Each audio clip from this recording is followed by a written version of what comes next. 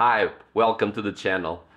If you don't know me, my name is Paulo and I'm here today to explain you a quick and easy way to convert your Sony Slog3 to rec709 in Davinci Resolve. The other day I published a video like this one, but someone in the comments said that it was a little bit too complicated and he was looking for something easy. So I found the way, and that's why I'm here. So let's jump in the computer and see how you can do it very quickly.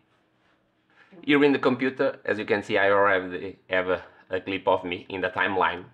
And let's go and jump to the color page. For do this, you have to have a LUT that it's a free LUT from Sony. So to install the LUT in here, you have to come to the link that I will leave down below to this page, the Sony look profile, and in here we have this LUT here, that is the look profile for Resolve S3 Cine Slog3.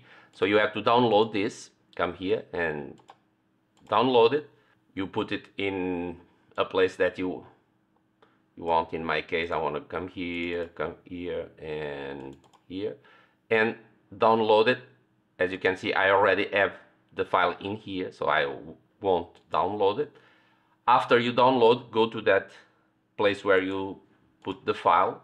You have the file in here, you extract it, and is this file over here.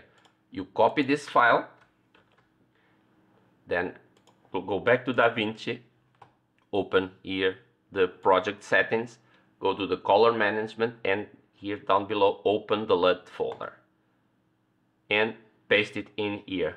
So as you can see, it's already here.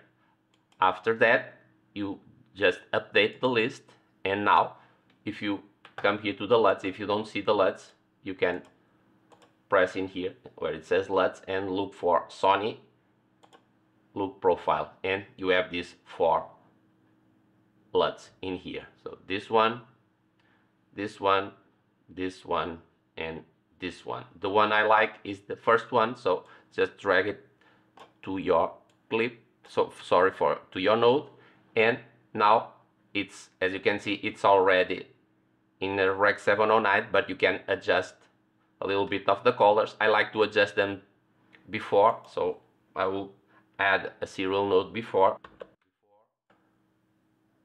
and in here I'm gonna adjust the color temperature because it was too warm. I'm gonna raise here the lift and lower a little bit of the gain, and it's done.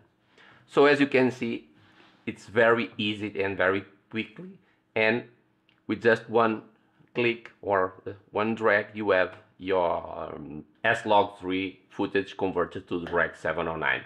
So I hope this information was helpful, and if yes, don't forget, hit that like button, that helps a lot. Subscribe if you're not subscribed yet, and hit that notification bell to be notified next time I launch a clip. Until there, bye!